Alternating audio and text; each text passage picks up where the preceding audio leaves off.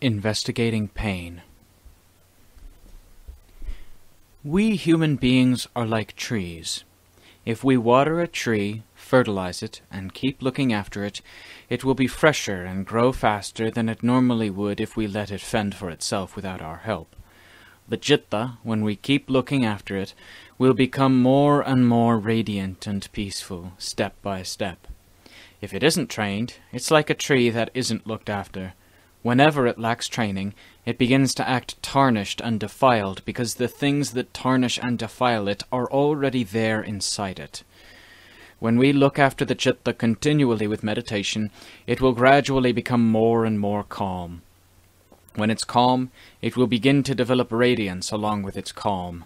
And once it's calm, then when we contemplate anything, we can penetrate into the workings of cause and effect, so as to understand in line with the truths that appear both within us and without.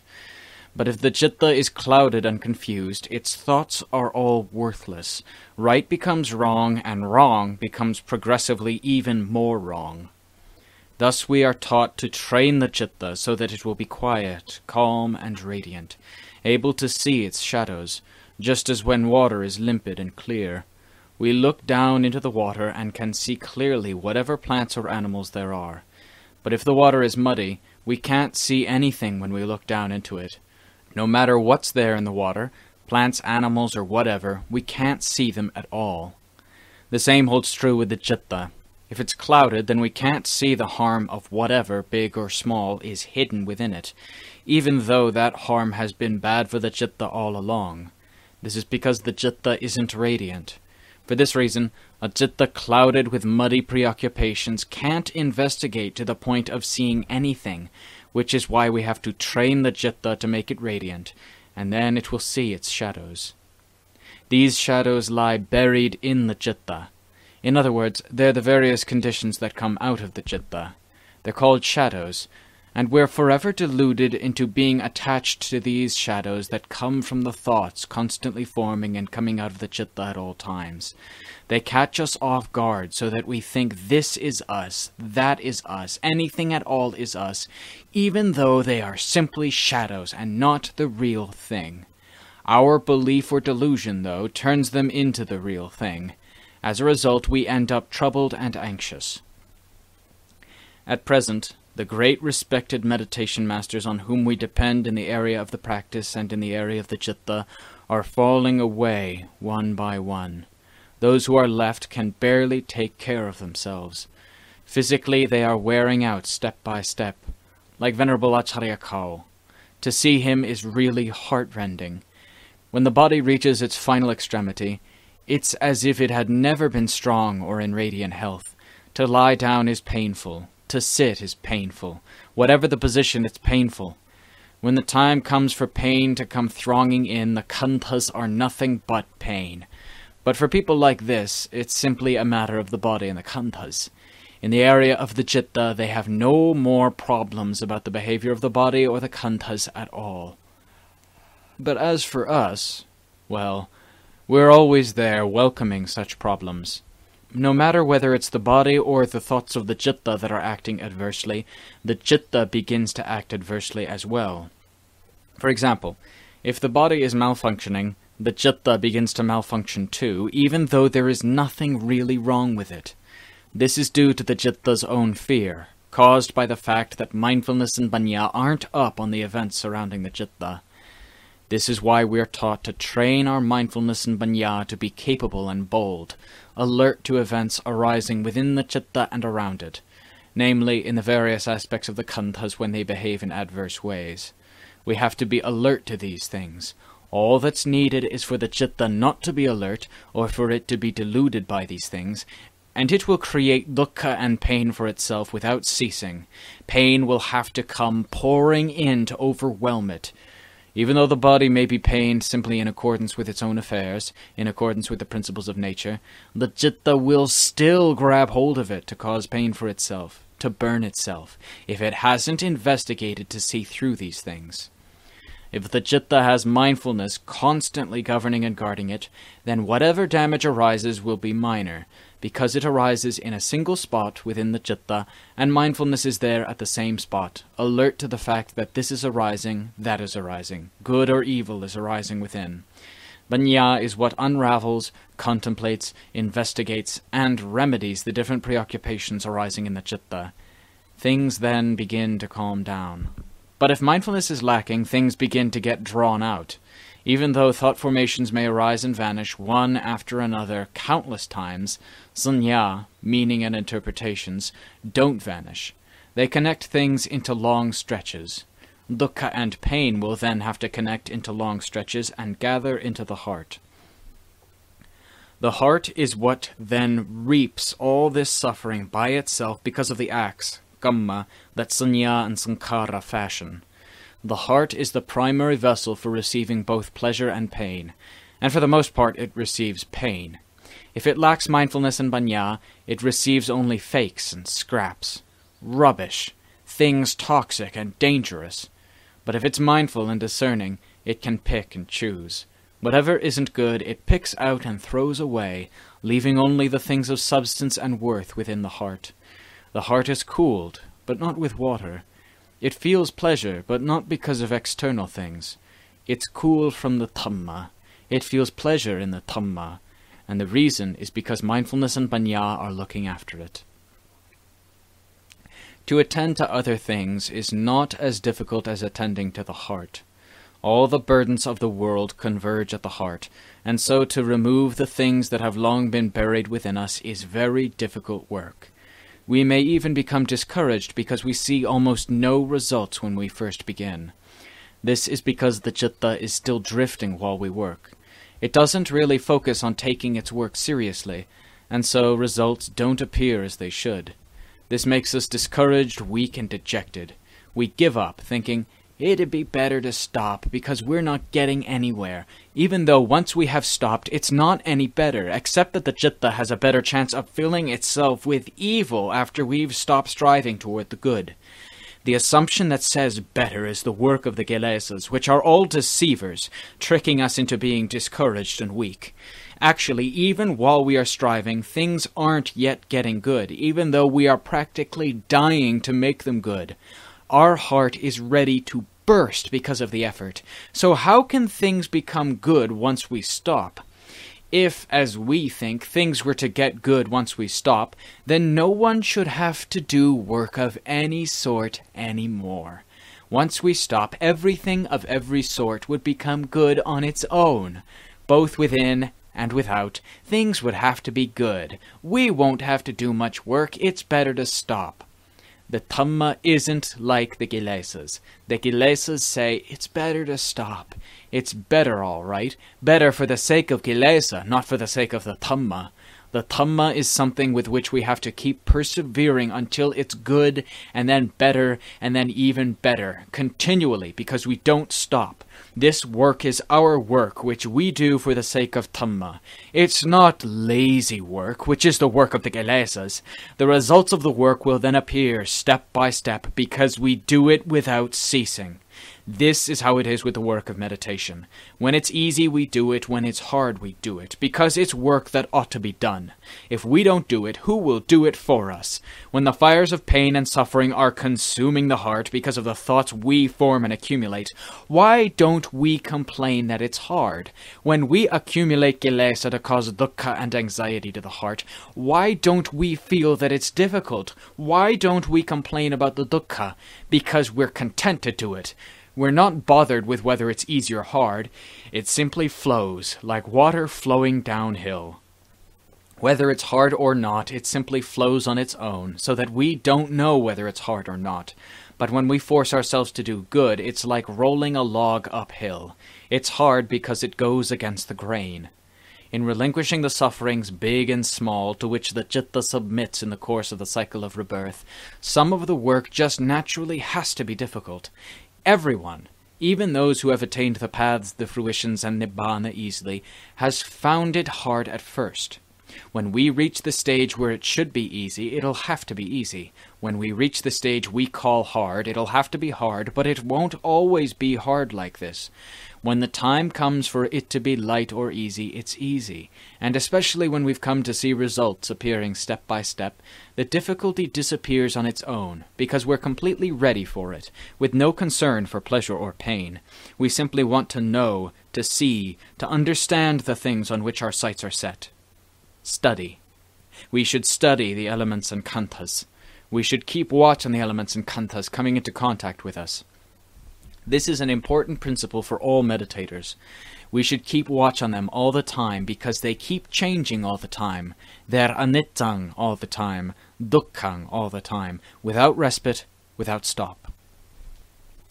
Investigate. We should keep trying to see their affairs as they occur within us until we're adept at it.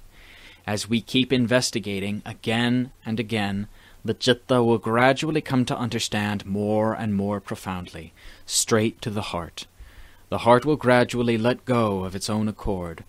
It's not the case that we investigate once and then stop, waiting to rake in the results even though the causes aren't sufficient. That's not how it works. All forms of striving for the good, such as meditating, have to go against the grain of the kilesas. All of the great meditation masters, before becoming famous and revered by the world, survived death through great efforts. If this were easy work, how could we say they survived death? It had to be heavy work that required that they exert themselves to the utmost.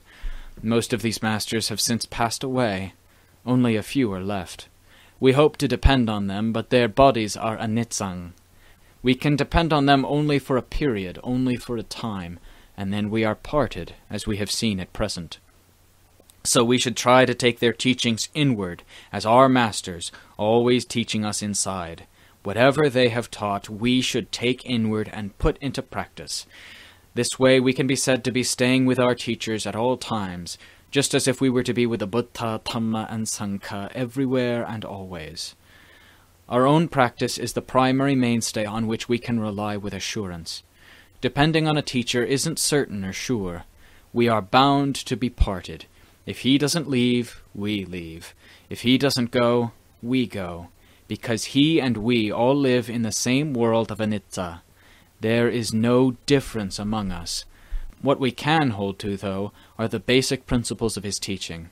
We hold to them and earnestly put them into practice so as to see the results, so as to seize victory within the heart.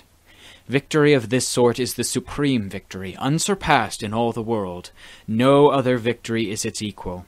We grapple to take victory over ourselves, over the kilesas that we have believed to be ourselves, us, ours, for aeons and aeons. This is an enormous undertaking. If you play at it like children playing with dolls, the kilesas will crush you to bits in no time, because you've been holding on to them for so long. So don't delay. Investigate so as to know clearly and let go, so that the citta will be clear and free of suffering and dukkha, and not forever in disarray. We've been accumulating the words us and ours for countless aeons. If the kilesas were material objects, what in the world could we take for comparison that would be larger than the pile of kilesa, tanha, and asava, the pile of us, the pile of ours we've been accumulating for so long? There's so much of it that it would be beyond our strength to drag it out for comparisons.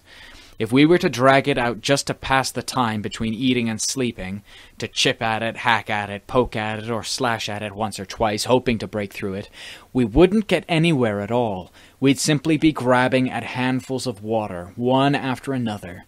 So we have to give it our all. This is where we will gain our victory. We're meditators. We can't back away from the fight with the kilesas lying within us. The word kilesa means simply this hunk of us. The kilesas are us, ours. Everything that's us is actually a pile of kilesas. There's no need to doubt this. If we want to separate them out so as to see them piece by piece for what they actually are in line with their true nature, we have to separate them using persistent effort in the area of mindfulness and panya as our means of investigating and evaluating them. We separate the elements, dhatu, the 4 elements.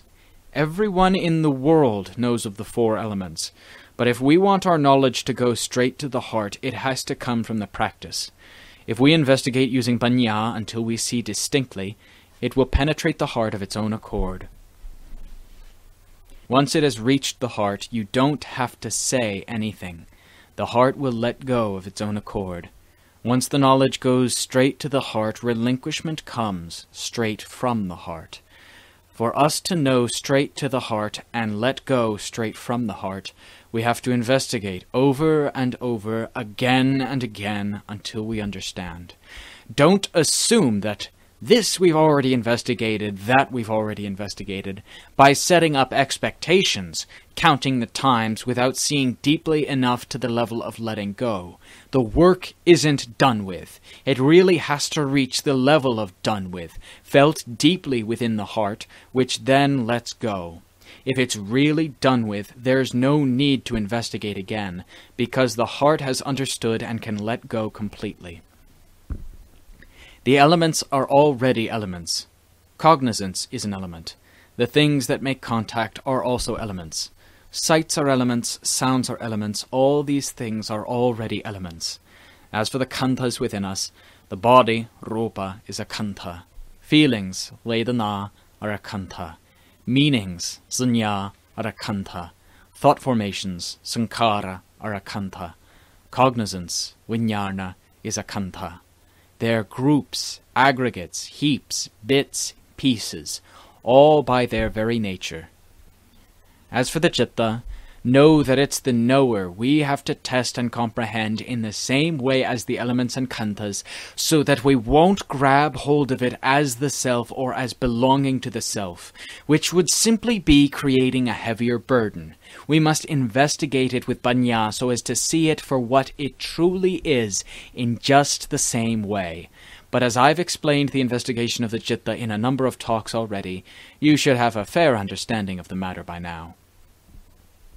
In particular, when a pain arises in the body, we should know distinctly that this is a feeling. That's all. Don't go defining or interpreting it, saying that the feeling is us, the feeling is ours, or that anything is ours, for that would simply foster more and more kilesas and bring more and more pain in to smother the heart.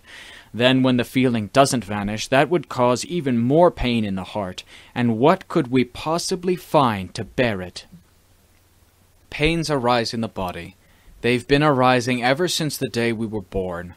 The moment we came from our mother's womb, the pain was excruciating. Only by surviving this death did we become human beings.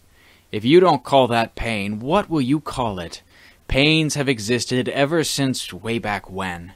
You can't force them to change their ways. The way of pain in the body is that it continually has to show itself. Once it arises, it remains and then vanishes. That's all there is to it. Arises, remains, vanishes, regardless of whether it's an external feeling or an internal feeling, namely a feeling or mood in the citta. In particular, feelings in the body. Investigate them so as to see them clearly. The body is the body. We've seen it clearly, known it clearly, ever since the day we were born. We can conjure it into anything, us, ours, a prince, a king, nobility, whatever, however we want to conjure it. But its truth is simply a truth, fixed and unalterable. It doesn't change in line with what we conjure it up to be. The body is simply the physical kantha. It has 4 elements, earth, water, wind, and fire, gathered together and called a person, a woman, a man, classified in endless ways, given this name and that, but what stays the same is the body. The physical heap. All the parts taken together are called the physical heap, which is one reality. Take out any of the parts, and each of them also has its reality. When they're gathered together, the skin is skin, the flesh is flesh, and the same holds true for the tendons, bones, and so forth. Even though they have names, don't fall for their names. See them simply as individual realities, as a physical heap. As for the heap of feelings, it's not the body. The body isn't a feeling such as pain. Feeling is feeling. Whether pleasure appears or pain or a neutral feeling appears, it's simply a separate feeling that you can see clearly. These two khandhas, the body and feeling, are more prominent than sanya, sankhara, and vijnana, which arise at intervals and immediately vanish. Feelings, however, even though they vanish, have a period in which they remain. This you can clearly see in the practice. When pain arises, focus on it as your target, as the point to investigate. Don't see the pain as being yourself, for that would be going against the true nature of feelings and the method of investigation, and you won't be able to know the truth of the feeling as you should with your panya. When you don't know the truth and persist in assuming the pain to be yourself, you'll increase the pain enormously within the citta, because you are going against the principles of nature, which are the principles of truth the Lord Buddha taught. He taught us to investigate so as to see pain, in whichever part of the body it may arise, simply as a phenomenon that arises, remains, and then vanishes in its own due course. Don't get entangled in it. Don't fashion or conjure it into being this or that, if you don't want to be forever burdened with pain, with never a moment to put it down. See its truth the moment it arises, remains, and vanishes. That's all there is to feeling. Ferret it out so as to see it clearly with mindfulness and panya. When you have focused on a feeling, turn and look at the citta to see if the citta and the feeling are one and the same thing. Then look at the body and the citta. Are they one and the same? Look at them so as to see them clearly. While you are investigating, don't send the citta out anywhere else. Keep it right at that one spot. For example, when investigating, focus on the pain so as to see it distinctly. Then turn to look at the citta so as to see this awareness distinctly. Are they one and the same? Compare them. This awareness and that feeling, are they the same? Can you make them one and the same? And is the body like the citta? Is it like the feeling? Is it similar enough to be one and the same? There! This is the way we're taught to separate things so as to see them clearly. The body is the body. How can it be like the citta? The citta is mental, a nature that knows. But the elements of the body are elements that don't know. The earth element doesn't know, the water element doesn't know, the wind element doesn't know, the fire element doesn't know. But this mental element, mano dhatu, knows. This being the case, how can they be one and the same? Similarly with the pain, it's an element that doesn't know. It's a phenomenon. These two unknowing elements are also different. The feeling and the body are different sorts of things. They aren't one and the same. How could you make them one and the same? In making distinctions while investigating, look so as to see clearly the way things actually are. There's no need to fear death. There is no death to the citta. Don't create snares to catch yourself and hurt yourself. There is no death. That is, no death to the citta. There is nothing but awareness, pure and simple. Death doesn't exist in the citta, which is something 100% unalterable and sure. Death is an assumption that has been conjured up for the citta through the power of the citta's own delusion. The citta has conjured it up to deceive itself. So once we've investigated in line with the truth that the citta is not something that dies, what reason will we have to fear death? What is death? We know that the elements and khandhas fall apart. We human beings, when we've stopped breathing, are called dead people. At that moment, the knower separates from the elements, so that nothing is left but physical elements with no feelings. That's a dead person. But actually, the knower doesn't die, so we have to investigate in order to see this clearly with panya. We needn't create the issue of death to stab or snare the heart or to obstruct the path we are following for the sake of seeing and knowing the truth through investigation. No matter how great or how little the pain, keep your attention well fixed on the affairs of that pain. Use the pain as a whetstone for sharpening panya. Separate the pain from the citta. Separate the citta from the pain. Be able to compare their every aspect. Be careful not to let your attention wander while investigating, so that you'll be able to see and know the truth while in hand-to-hand combat with that particular kantha. Now, if it should happen that the citta dies as the world supposes, if it should die while you're making your investigation, then make sure you know what dies first and what dies after. When does the feeling vanish? When does the citta vanish? Where does it vanish to? Actually, the citta by nature is not something that vanishes. How can anyone come and make it vanish? Investigate carefully between the citta and the kantha until the truth is absolutely clear to the heart, and your doubts vanish. This is called training banya, developing banya, so as to see the truth. No matter how great the pain arising at that moment, it won't have the power to affect the citta at all. Once we see the citta as the citta, the feeling as feeling, once banya has seen clearly in this way that the kanthas and the citta are real in their own separate ways, they won't infringe on one another at all. The body is simply the body and stays as it is. When the pain appears, the body is still there. When the pain vanishes, every part of the body remains in accordance with its own nature. If the feeling arises, that's the feeling's business.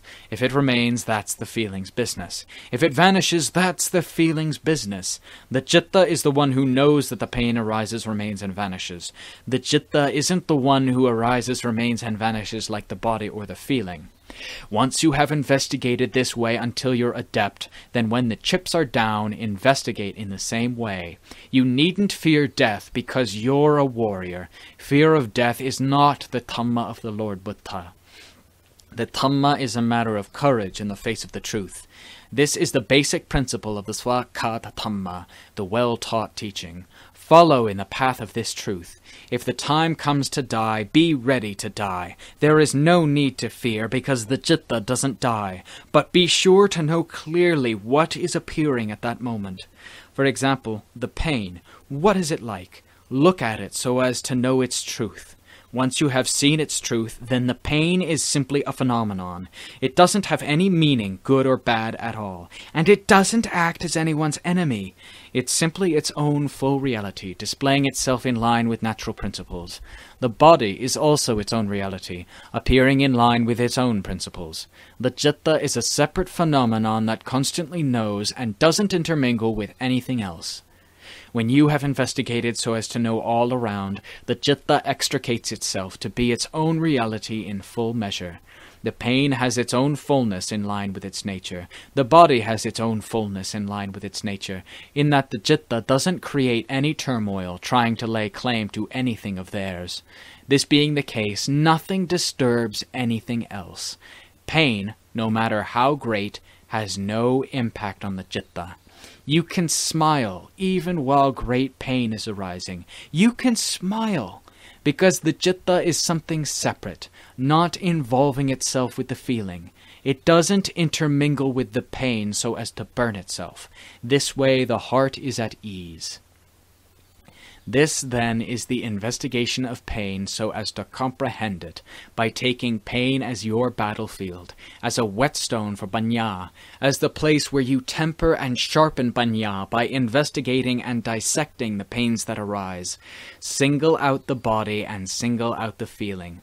Which will vanish first? Which will vanish after? Try to know in accordance with their truth.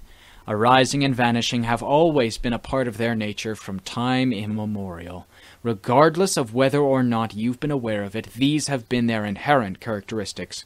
All you need to do is to investigate so as to see in line with their truth, so as not to resist the Dhamma, and you can live at ease. So, if the time comes to die, let the body die, as the conventions of the world understand dying. The body falls apart, so let it fall apart. Whatever is going to disintegrate, let it go. But that which doesn't disintegrate remains. That which doesn't disintegrate is this citta.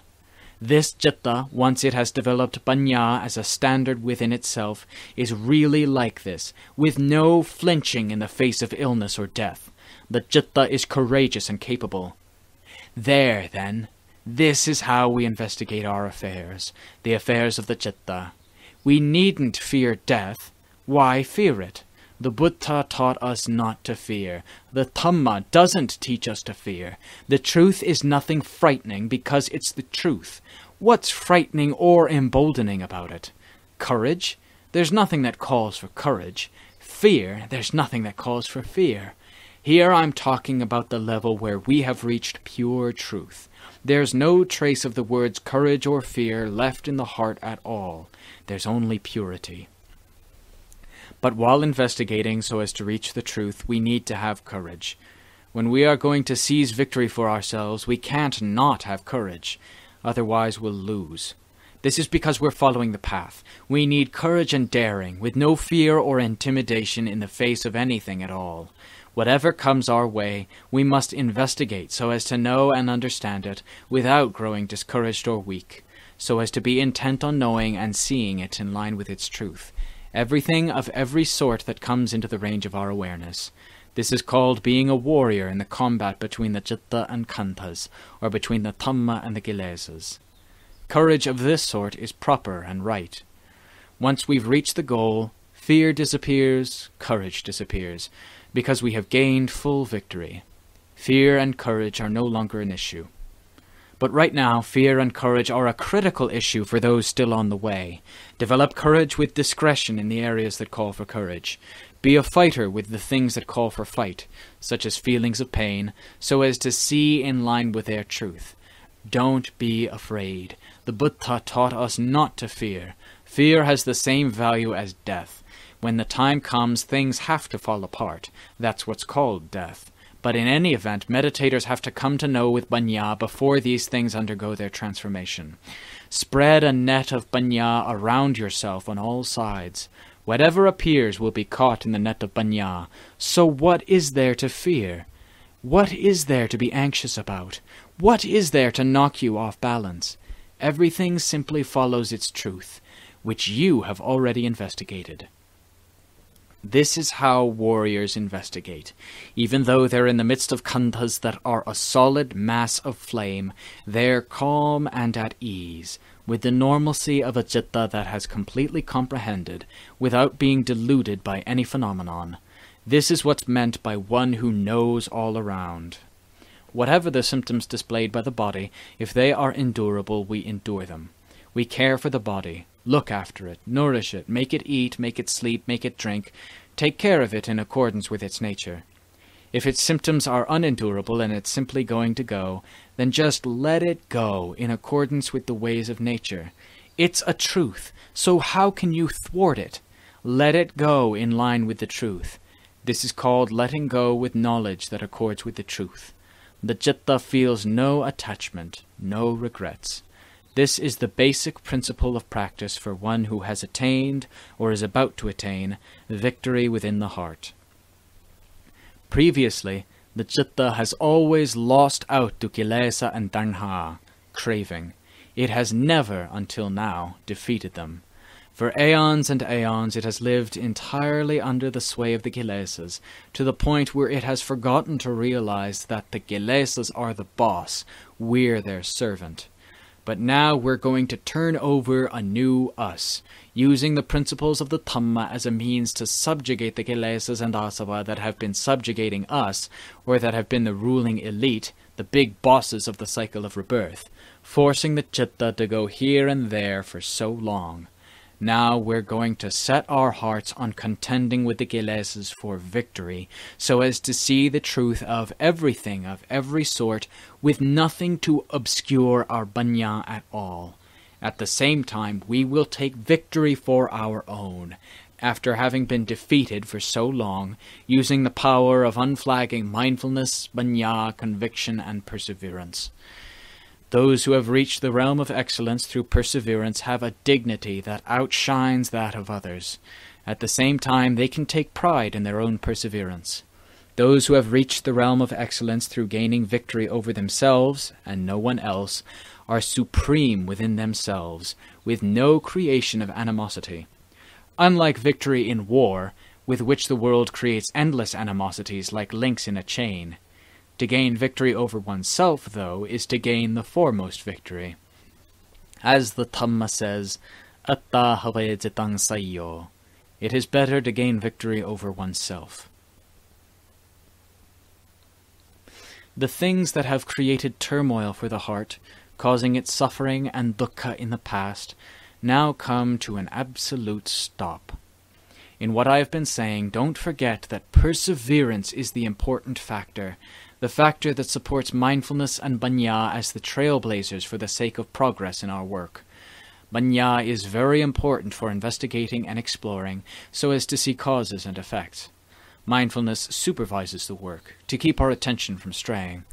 When Banya has investigated so as to see the truth of such things as the 5 khandhas, the kilesas will have no place to hide, and so will come pouring together into one place, into the heart. They have no other place to hold on to, no other place to attach themselves, because all such places have been obliterated by Banya. The next stage is to lay siege to the heart, where the enemies lie gathered, so as to disperse them from it until nothing is left. There. That's called the death of the kilesas. They die right there in the heart where they've always been. They've lived there, and when they die there through the power of the most up-to-the-minute super-mindfulness and super-banya. This is called full victory. The supreme victory is won right here. The teachings of the religion all converge at this point. The final stage in their practice comes to an end right here. We finish our task right here. When we reach the realm of release from suffering and dukkha, we reach it right here. Aside from this, there is nothing. No time, no place, no future, no past. As for the present, we are wise to everything of every sort. We have no more issues, no more disputes. There are no more cases in court between kilesa and the citta. Supermindfulness and superbanya have sat on the bench and handed down a death sentence for kilesa and all its tribe. There is nothing left to carry on the lineage of birth and becoming. At that moment, kilesa and all its tribe sink out of sight. This is called reaching nibbana, a heart truly constant and sure. All the various conditions that used to deceive the citta no longer exist. All that remains is pure awareness.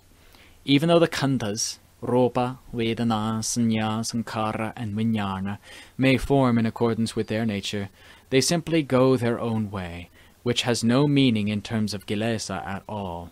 The body behaves in its body way. Feelings, pleasure, pain, neither pleasure nor pain, which appear in the body, behave in the way of feelings. Sanya, labels, acts of recognition, behave in their own way. Sankhara, the various thought formations, behave in line with their own nature. Vijnana, acts of noticing when external objects come into contact with the eye, ear, nose, tongue, body, and mind, notice and vanish, in line with their nature, without being able to provoke the citta as before, because the things that cause provocation have all been destroyed without leaving a trace. These are thus called khandhas pure and simple. The citta has reached nibbana in the midst of khandhas pure and simple. This is to reach living nibbana, the citta purified of kilesa. Those who have reached this point, don't ask where nibbana is. And why should they? What is nibbana, actually? The word nibbana is a name. The nature we call nibbana is the actual thing. When you reach the actual thing, why ask the name? Why ask for traces and signs? What is there left to grope for? Those who really know don't grope, aren't hungry, don't lack, because they have reached enough, completely, of everything of every sort. So, that should be enough explanation for now. I ask that we as meditators take this and contemplate it, so as to see the truth I have mentioned. We will then be complete in our hearts, as I have described, without a doubt. So I'll ask to stop here.